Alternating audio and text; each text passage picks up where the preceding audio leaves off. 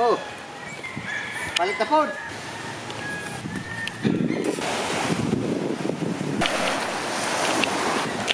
Time check, it's 5 o'clock in the afternoon or in the evening. Good evening, good morning, or whatever time you're watching this.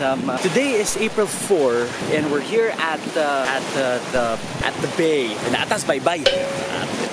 Dami sinasabi. But yeah, today's April 4. We just went out first because they're preparing for tomorrow's town fiesta, which is April 5. And the primary reason why we go back here, why we go back every year, just to celebrate the town fiesta in Cawitan, Negros Oriental, and just to rekindle reunion with the family and reunite with them. So, naatas bye-bye ka ron. Oh, while going here, wala naman talaga akong plano mag-vlog, but just going here, our house is just a few 100 to 200 meters away from the sea, from the bye-bye. Nung papunta kami dito, ang dami lang memories na pumasok sa isip ko. Nung bata pa ako, we've been visiting this place. We've been going back here for as long as I can remember nung bata pa ako. So I have a lot of vivid memories of this place. Tapos, nung nagkatrabaho na and also medyo mahirap and naging busy na sa life nung going back here just brings a lot of memories. Kasi ito, mga pinsan ko nandito na. Ay, galit siya. Ayo. Wow, white hair. Ang nagluluto po.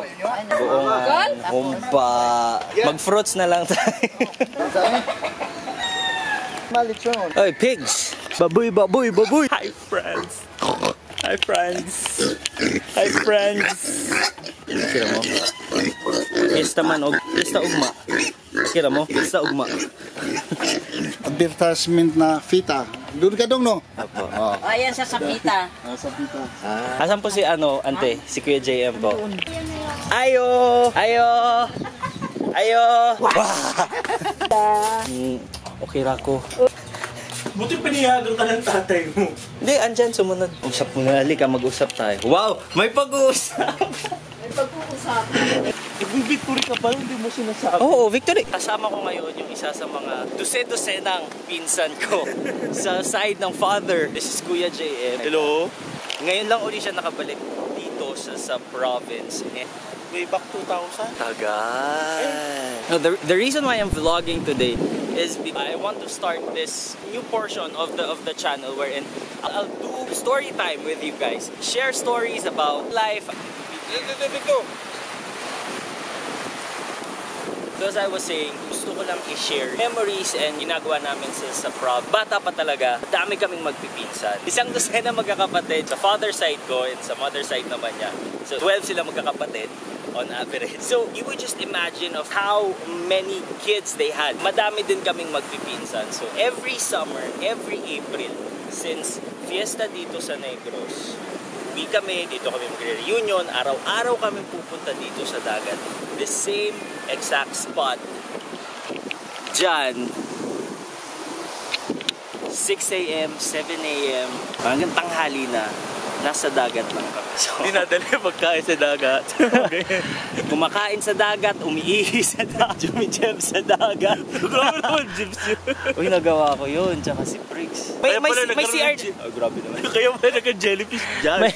May CR naman, may CR naman dyan. The thing is, yung CR na, yung magsa-squat ka, yung nasa floor. So, nung nakita namin, wag na. Yes. May mga, dito ata, may mga damuhan dyan. Tsaka kami tumaki. Tapos tinakpan na lang namin ng ano. Sa buhangin. Oo, sa may buhangin. Kaya ako kinlaro kasi baka may magalit sa inyo na we waste the ocean. No, we didn't, sorry. Time na napadpad na pauwikan dito, Laga. Yun lang yung nilook forward ko lagi when I was a kid. And then after graduation, planado na that we would go back to the province and same old routine na maliligo sa dagat. Kaya nung bata ako, sobrang itim ko. Maitim, mataba. Lechon. Ikaw, what is your... And then marami nang nagbago, of course. We all grew up, but then we just make it a point that we still reconnect with each other. We talk with each other. Kahit over group chat na lang. This place just brought back so many memories. Kaya napag-vlog din ako. Paisip din ako ng bagong portion sa channel. Paglublog kong gano'n, hindi nila lang. Paano ka lumblog? Paano ka? Pag gano'n lang. Sample. Pag ako kung kasi ko, pakatanghap din ang leeg ko. Tumitig kaya, Diyos ko. Paano ka lumabas? Sa lumabas. How about you guys? How do you guys spend your summer vacation? With your families ba? Friends? With your cousins? Parents? Or loner lang kayo every summer? Just comment down below. Nabig ang una. Tindating bahay nila. This place used to be the liveliest place. Dito sa Baybay. But now it's just, you know, ruins na lang siya. Good memories were made in this place. Ligo kayo pa? Ang liit niya, no? Parang ang laki-laki. It's sad though na parang ruin na lang siya, pero good memories like I said.